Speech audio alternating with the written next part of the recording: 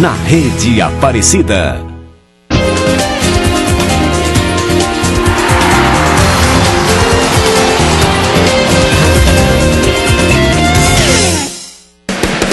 Um abraço para você em todo o Brasil, a partir de agora na Rede Aparecida, o programa esportivo democrático e diferente.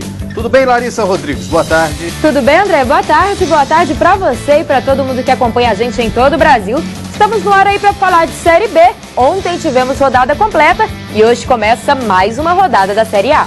É isso aí, mais uma rodada da Série A. Vamos mostrar os principais jogos, a projeção para a rodada e as nossas previsões. Os seus palpites? É mais ou menos isso? Daqui a pouco também eu vou conferir.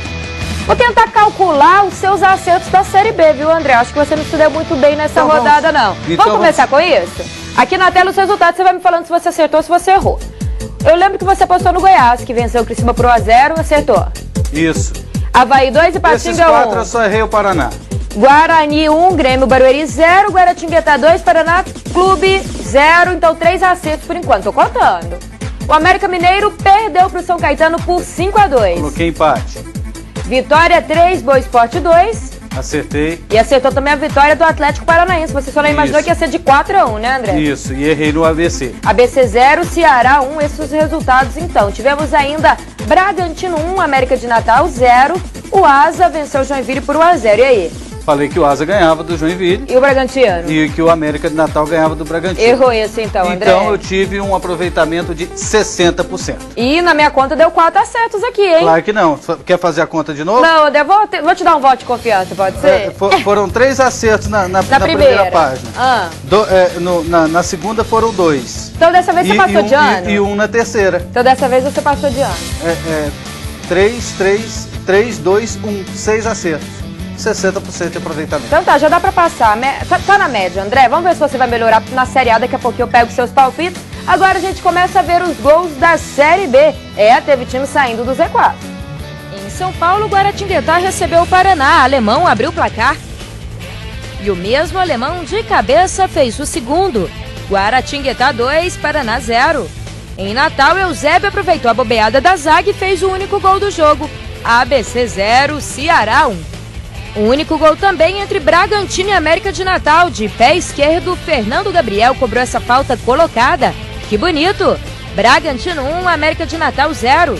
De cabeça, Fernando fez o gol da vitória do Guarani. Guarani 1, Grêmio Barueri 0. Em Alagoas, Lúcio Maranhão fez o gol da vitória do Asa. Asa 1, Joinville 0. Resultado final. Com o resultado, o Joinville saiu do G4. Joinville o mais prejudicado da rodada, né, André? O Joinville acabou se distanciando um pouco, né?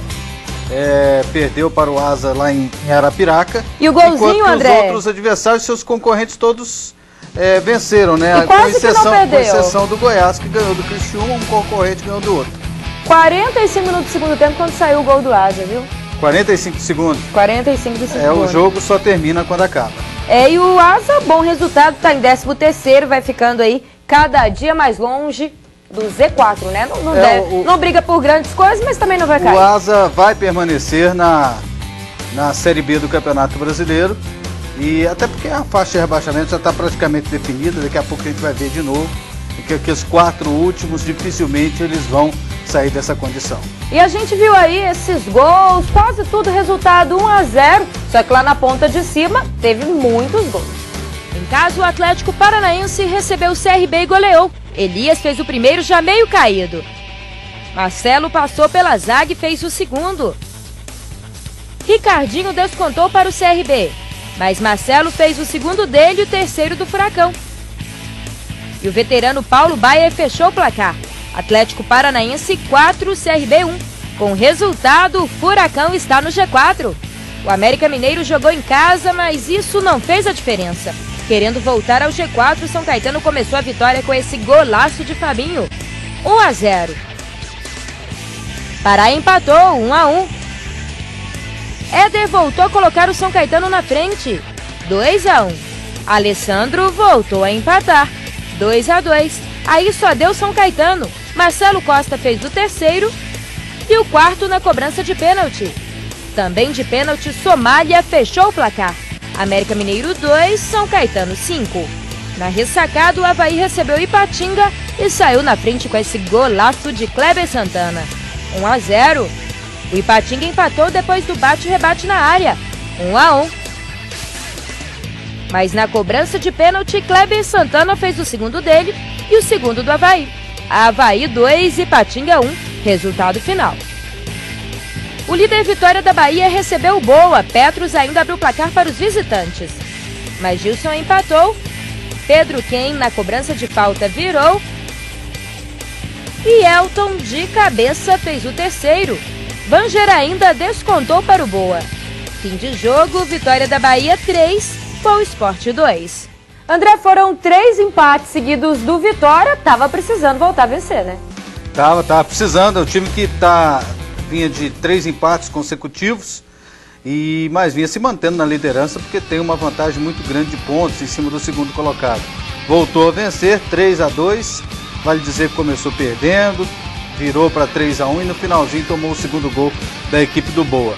O Vitória está fazendo uma campanha nesse segundo turno para se manter na primeira posição e do jeito que está vai conquistar o título da Série B do Campeonato Brasileiro e além de tudo vai subir com uma facilidade muito grande.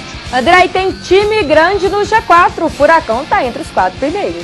O Atlético Paranaense se recuperando no campeonato, chegou a estar em alguma parte da competição próximo da faixa do rebaixamento. O time se recupera, o time cresce de produção a cada jogo e cresce no momento certo. No momento, por exemplo, que o Criciúma está caindo de produção, o Atlético Paranaense está subindo. Trazer informação para você. São 9 jogos que o Furacão não sabe o que é perder. São 7 vitórias e 2 empates. Que sequência. E a não ser os confrontos diretos contra, por exemplo, Vitória da Bahia ou Goiás, que já vai ser o próximo jogo, fora esses aí que o Atlético Paranaense pode perder, no restante ele é favorito na maioria. Então, até o final do campeonato, o Atlético Paranaense vai perder poucos jogos. Pelo menos é o que a gente espera, né? Porque esse ano o Atlético Paranaense teve vários momentos. De uma hora para outra eles conseguem bagunçar o coreto. Mas eu já coloco o Furacão aí entre os 4 primeiros. Eu também coloco. Só que eu lembro, por exemplo, o seguinte, começou muito bem, com o técnico Juan Ramon Carrasco, foi bem no campeonato estadual, apesar de ter perdido o título, começou bem a competição, mas aí depois de uma hora para outra, o negócio virou uma bagunça. Tentaram o técnico Jorginho, aquele que hoje está na equipe do Bahia, não deu certo, já é o terceiro técnico no campeonato, o Ricardo Drubski. Mas agora está um pouquinho até diferente pela contratação dos reforços que vieram depois da chegada do técnico. E a gente vai para o intervalo rapidinho, voltamos daqui a pouco para falar de Série A.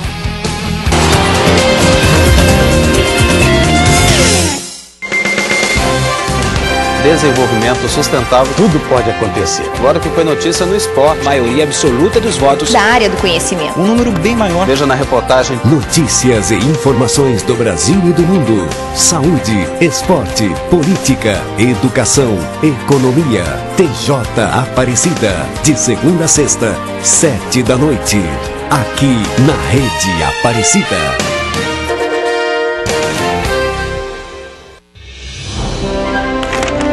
Mais um passo foi dado na obra de revestimento da cúpula central. Iniciamos a montagem dos andaimes. Participe da campanha dos devotos, seja construtor conosco. Divulgue essa ideia. Vamos juntos construir a cúpula central e manter toda a obra evangelizadora.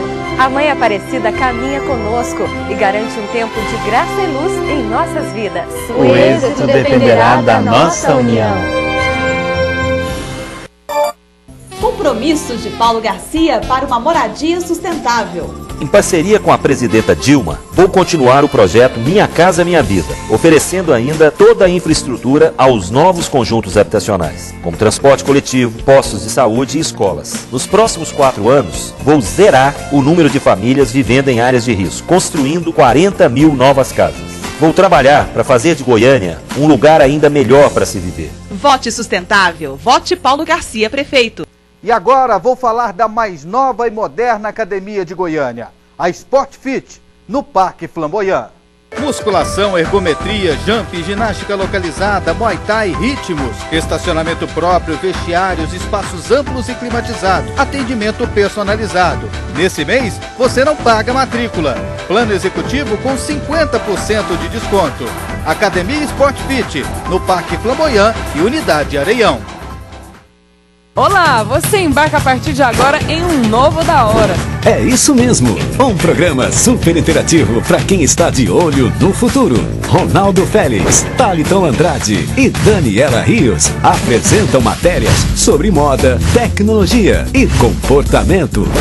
Toda sexta, 10 da noite, programa Da Hora. Você não perde por esperar. Na Rede Aparecida.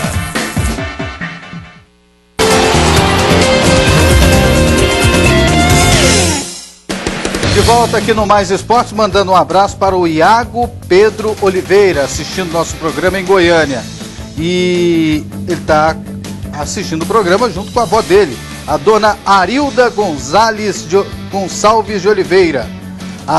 Arilda Gonçalves de Oliveira. Um abraço, dona Arilda. Muito obrigado pelo carinho da audiência.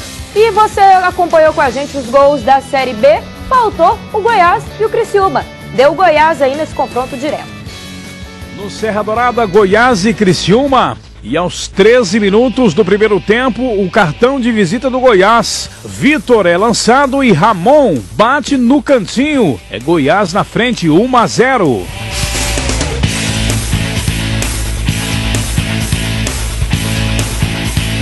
Na sequência, Egídio recebe na esquerda, cruza. O atacante Arley não alcança. De falta, o Goiás tenta o segundo gol. Egídio, de longe, bate e Michel Alves defende. Vitor é lançado. O goleiro Michel Alves faz milagre e salva o Criciúma.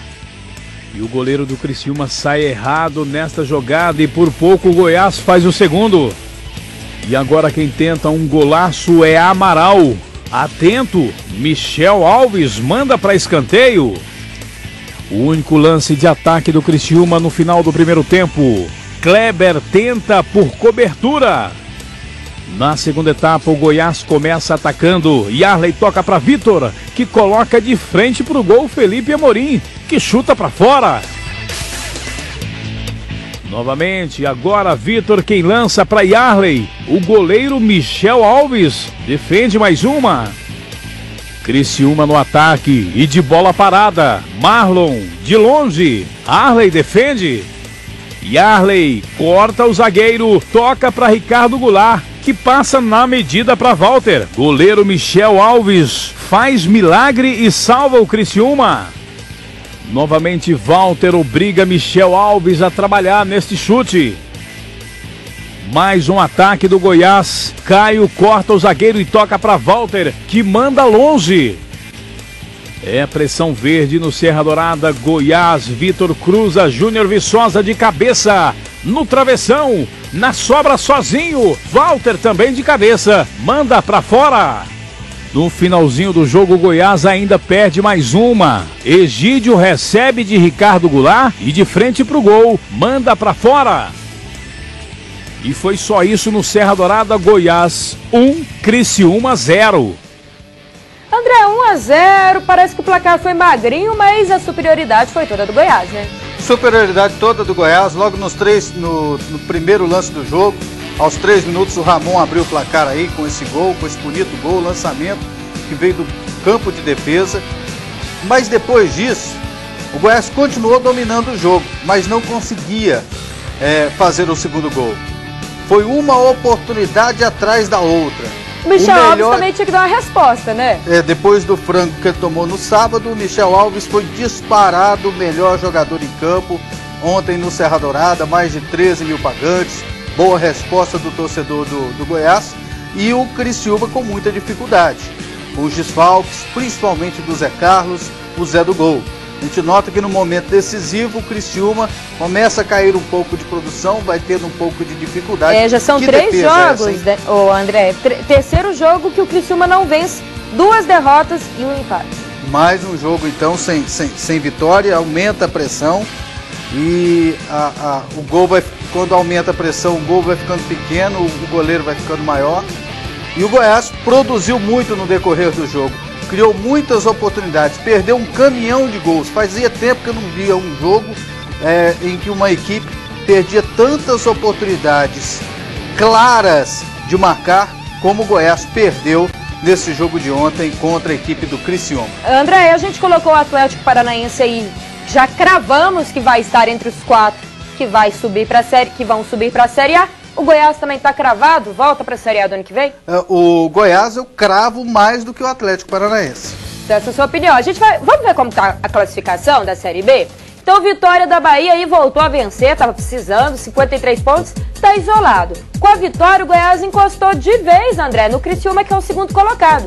O que coloca o Criciúma à frente do Goiás é apenas uma vitória a mais. E o Atlético Paranaense também está ali no G4, só que tem 2 brigando, André. São Caetano colado em número de pontos com o Atlético Paranaense e o Joinville é o 6º. Você acha que vai ficar entre esses 6 aqui?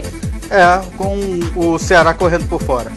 Os Américas a gente já descartou. Lembra, no início do campeonato tu só dava América, né, André? Um abraço para os Américas. Na outra página temos Guarani, Paraná, Asa, ABC, Boa Esporte e CRB. E segundo o André, vão ser esses 4 aqui, gente, que vão parar na Série B. Guaratinguetá, na Série C, né? Guaratinguetá, Bragantino, Ipatinga e Grêmio Barueri.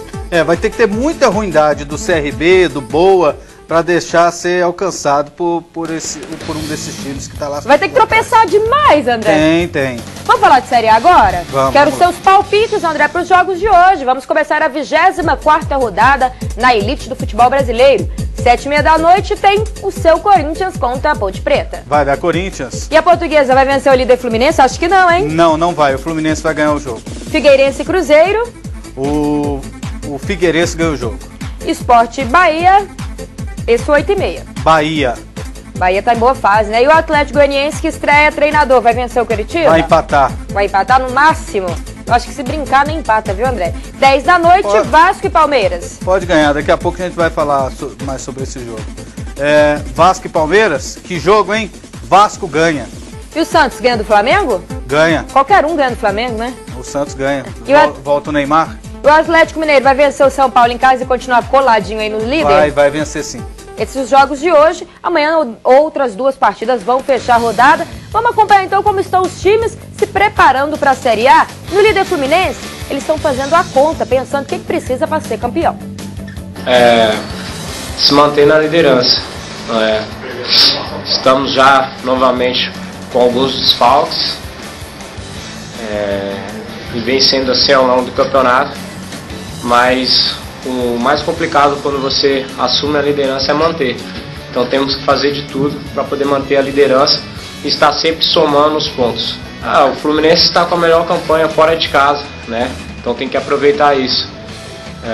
Sabemos que não vamos ganhar todos os jogos fora de casa, mas se der para arrancar algum ponto fora de casa e fazer o nosso dever de casa, tem grandes chances de manter a liderança. Eu acho que o planejamento foi desde o começo, né?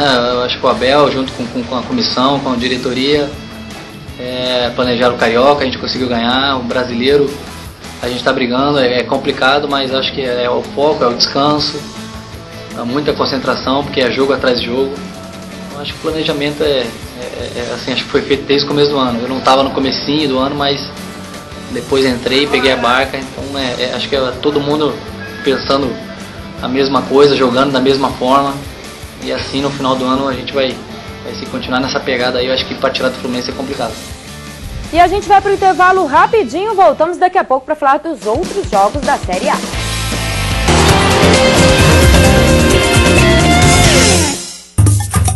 Hoje, os negócios não vão bem neste restaurante. Acho que não vai poder voltar a estudar. Está tentando dizer que não tem mais dinheiro? Esta família tomou uma decisão inusitada. Já imaginou como é que a gente vai atrair ele pra cá? Queremos convidar um senhor para um belo jantar. Ele quer que o gorducho da máfia que o Rick conhece venha aqui para que possam matá-lo.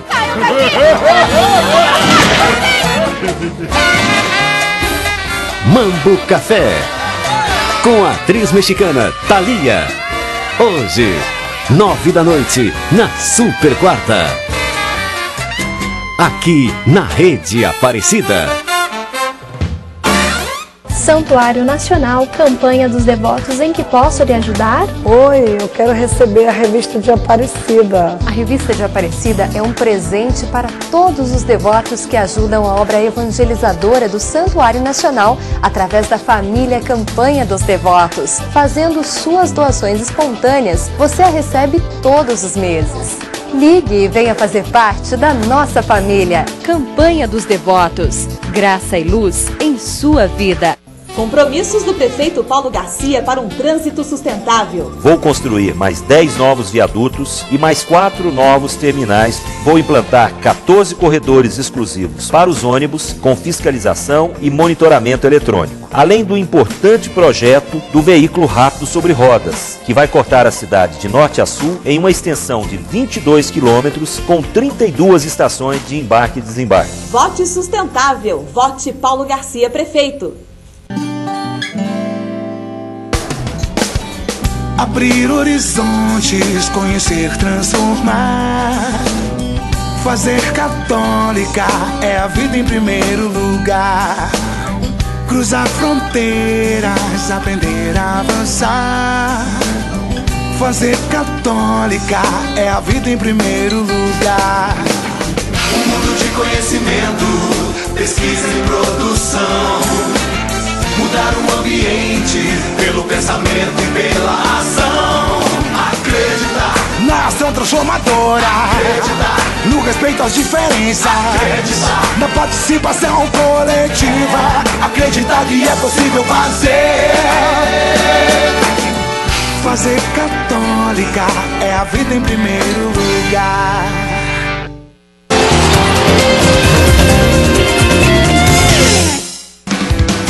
A gente segue falando as novidades do Campeonato Brasileiro. Hoje tem rodada e tem time apresentando novidades.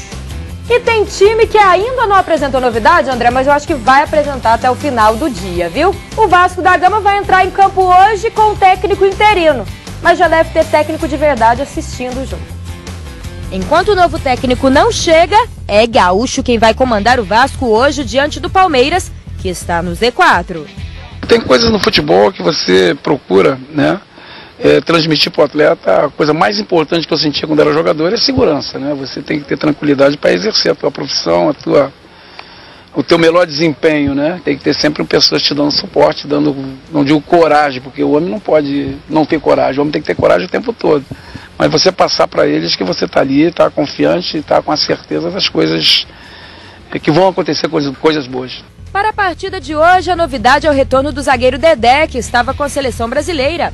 O Wendel também volta, já que cumpriu suspensão automática na última rodada. Os dois vão estar entre os titulares. Mais ou menos, 99% isso aí. Então é mais pra mais. Nós temos uma relação de 19 jogadores, tá o Felipe, tá o Éder, né? Então o jogador da relação, tá com todos esses atletas. São coisas que a gente, por opção de trabalho, né, de volta dos atletas que estiveram com contusões, nós optamos, né, porque você não pode colocar 3, 4 jogadores que você, no decorrer do jogo, pode correr o risco de ter que mexer por problemas físicos, por algumas coisas. Então você tem que deixar alguma coisa tática para você fazer substituições, né, na parte tática. Então tem, de repente, uma substituição que você pode usar com uma substituição física, né, de problema físico, mas você tem que ter alguma coisa para você fazer, para você poder mexer na equipe no decorrer do jogo.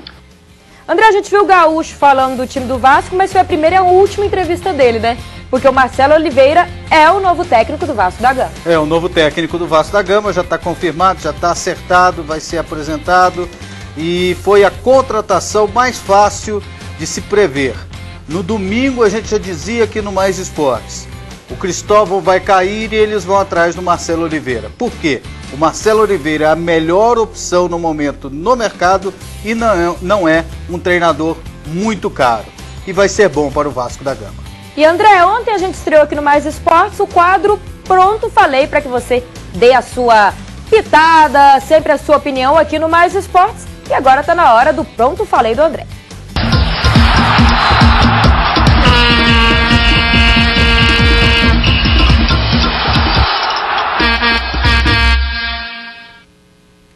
Gente, o César Sampaio, diretor de futebol da equipe do Palmeiras, disse essa semana que a diretoria tem que aumentar a premiação para o time evitar o rebaixamento. Olha só que colocação infeliz. O time está nas últimas posições, está na faixa de rebaixamento e para sair a diretoria do Palmeiras tem que desembolsar mais dinheiro para isso. E aí depois jogador reclama que é chamado de mercenário.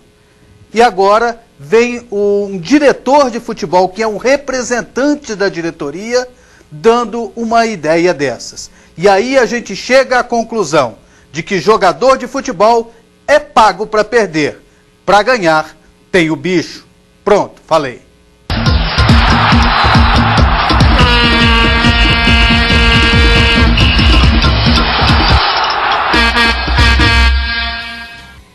Depois do pronto, falei do André, vamos falar agora do Coritiba, que encara o Atlético Goianiense no estádio Serra Dourada.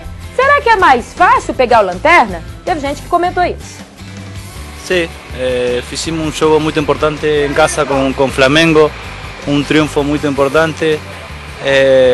Para darle mucho valor a ese triunfo, mañana tenemos que ganar. Sabemos que va a ser una partida muy difícil, en un campo de juego grande, pero tenemos Jimmy como para hacer un buen jogo. André, vai dar empate, né, que você falou hoje? Eu acredito num jogo equilibrado. Eu acho que o Atlético Goianiense nem empata, sinceramente. O Atlético Goianiense tem as suas dificuldades, apesar de ter a motivação de estar estreando o novo técnico, contratou também o novo lateral, contratou o Adriano, que jogou no clube no ano passado e que estava no Atlético Paranaense, e o Coritiba tem desfalques, entre eles, dois dos principais jogadores da equipe, o Lincoln e o Rafinha. E o São Paulo, André, tem uma pedreira hoje pela frente, encara o vice-líder fora de casa. No último treino antes da partida contra o Atlético Mineiro, o assunto no São Paulo era a convocação dos 4 jogadores do tricolor para a partida da seleção brasileira, na próxima quarta-feira, contra a Argentina. Muito feliz, fui o ano passado, né? A felicidade é imensa de estar na seleção. Voltando agora, espero chegar lá e corresponder à altura. Fiquei muito feliz, na hora nem... Fiquei meio surpreso, né, com a convocação. Comemorei muito esse retorno aí, espero corresponder à altura. Só que, amigo, antes de qualquer um embarcar para Goiânia e vestir a amarelinha, é melhor colocar os pés no chão. Em 6º lugar na tabela, o tricolor precisa vencer para se aproximar dos 4 primeiros. E apesar de já ter vencido o vice-líder no primeiro turno, jogar fora de casa contra o Galo não é tarefa fácil. Boa equipe, a gente teve muita dificuldade em jogar contra eles aqui. Eles são, tanto na marcação como no ataque, eles são muito fortes. Então a gente treinou bola parada, que eles têm um ponto forte também. Os contra-ataques deles, é difícil jogar lá contra eles, mas a gente venceu uma vez. A gente sabe que pode buscar os 3 pontos lá, a gente precisa também para chegar mais perto do G4. Luiz Fabiano, com dores musculares, está fora da partida. Mas Lucas está de volta depois de defender o Brasil em amistoso. Importante, né? Um jogador de seleção brasileira, né? Jogador que foi vendido aí, a maior venda do Brasil, então é muito importante pra gente. Então eu espero que ele possa estar preparado, estar descansado para poder nos ajudar dentro de campo. André, tudo bem que o Lucas está de volta, mas não vai fazer milagre não, né? Não faz milagre não, e principalmente a volta dele, ela é compensada com a saída do Luiz Fabiano. Tá, né? Quase na mesma, que tá, né? Fora. Então não vai fazer muita diferença. É lógico que já ajuda bastante. O meio-campo fica muito mais criativo e muito mais forte. O que o São Paulo tem que fazer contra o Atlético Mineiro é jogar um pouquinho mais fechado, porque a responsabilidade toda do jogo é do Galo. E o Mais Esportes de hoje fica por aqui, lembrando que amanhã, 1h30 da tarde, estamos de volta com os gols da Série A. Até amanhã, André. É isso aí, vem aí Sabor de Vida.